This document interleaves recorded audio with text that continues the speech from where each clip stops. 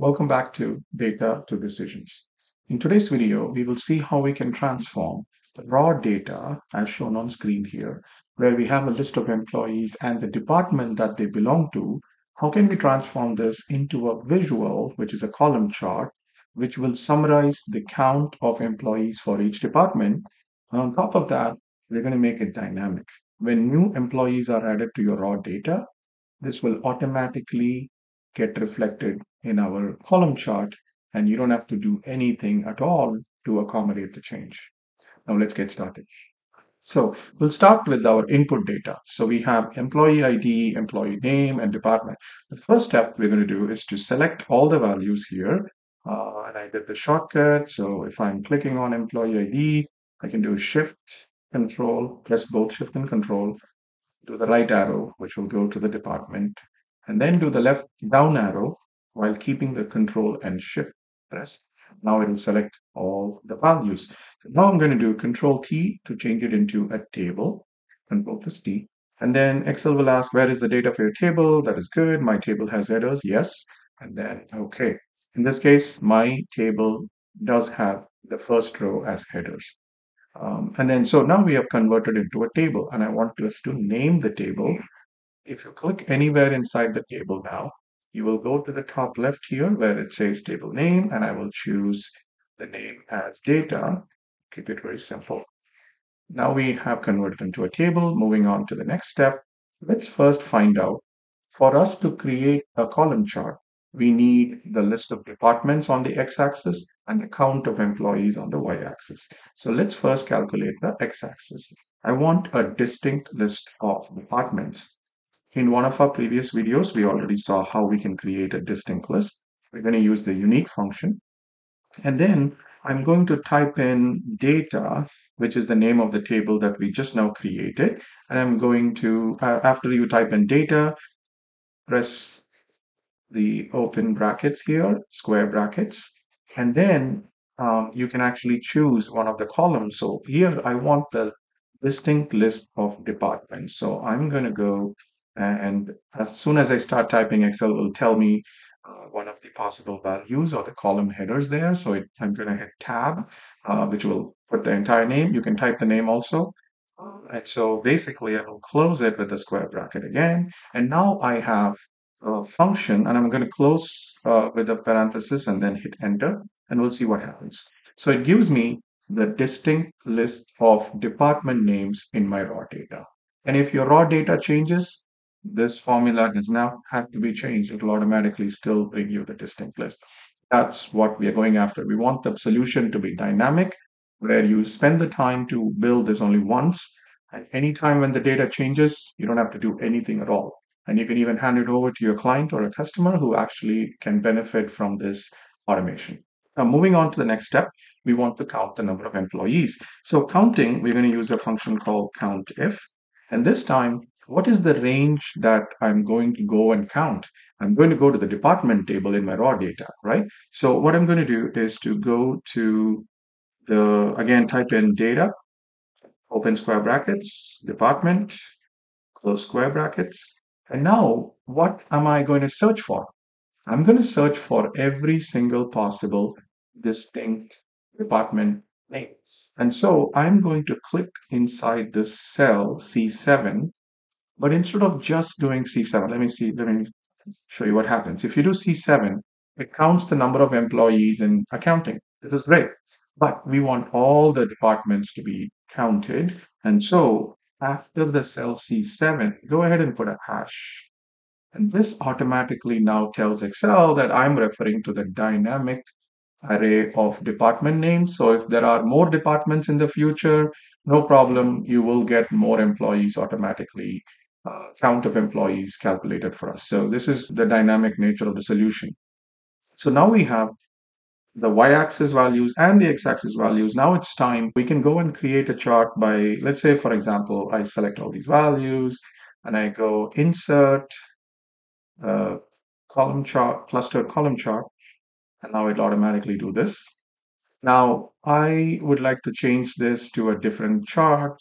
I can go, because I have one of my custom designed column chart. You can skip this step. if you'd like. On the other hand, if you're interested in a video around chart templates and how we can, customize the appearance of the charts and things like that, please put your interest in the comment section, and I'll do another video on that. For this video, I'm just going to select my template, which I've already what I want to use for this exercise. So it gives me the certain font, certain colors, and everything. So that's all it is. It doesn't change the functionality at all. Now we have a chart, and it automatically, when you click on it, you see that it's referring to these series. But the important thing I want to do now is for the chart to be able to handle the dynamic nature of the data. So let's say I add more values here. I want the data. If my raw data has more department names, I want the chart to be dynamic and accommodate that.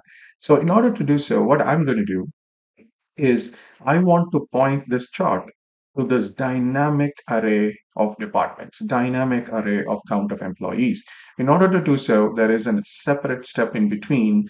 That's how at least I know how to do it.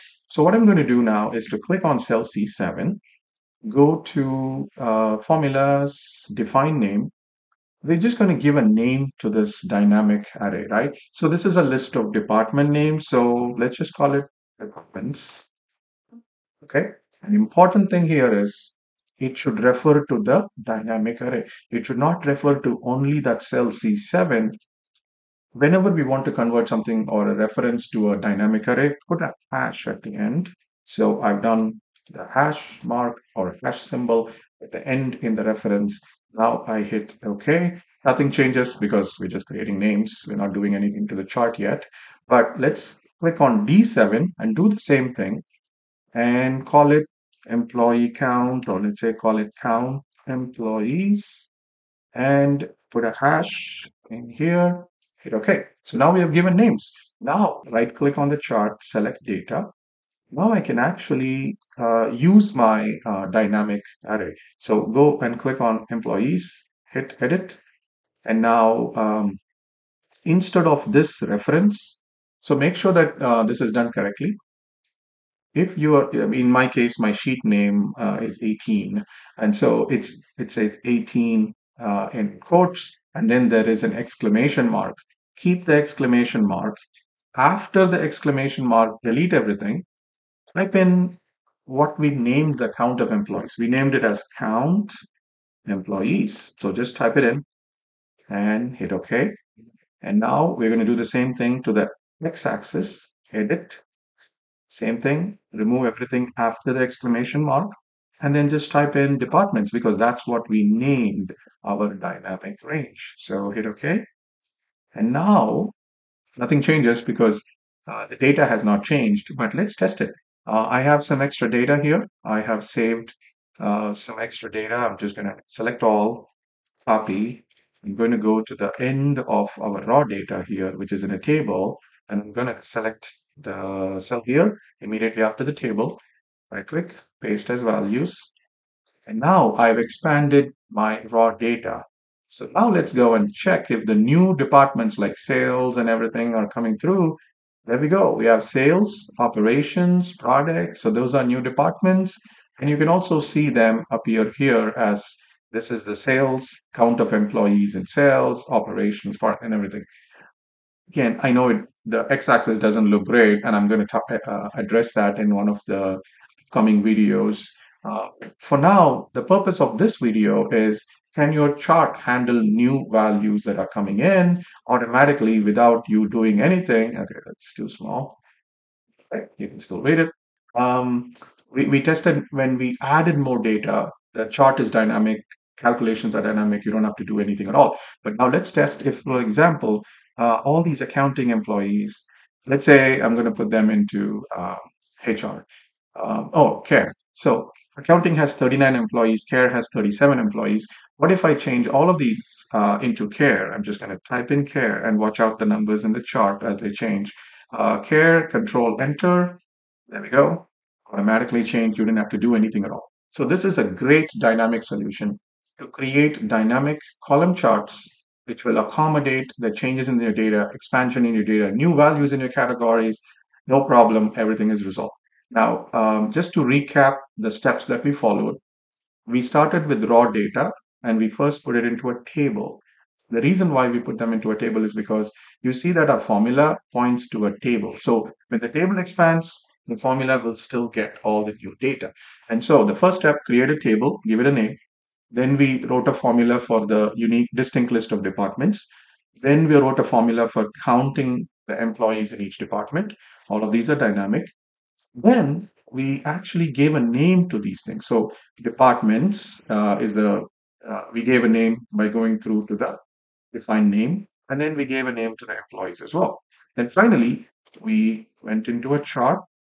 We created a blank chart, and then we actually edited and put the count, the dynamic name range in here, and you saw that Excel automatically, adds the entire sheet, workbook name and all that. You don't have to do that, but it will automatically do it because it needs to know that this reference is pointing to the whole workbook, and so that's why it automatically puts that. So as soon as you put the named range in your series as well as in your access labels, then now you have connected that dynamic calculations to your chart. So now the chart becomes dynamic also. So that's a summary of what we did in this video. I'm going to do more on these column charts in the upcoming series of videos. I look forward to seeing you. If you have any suggestions, please put them in the comment section below. Thank you so much for watching. I'll see you soon.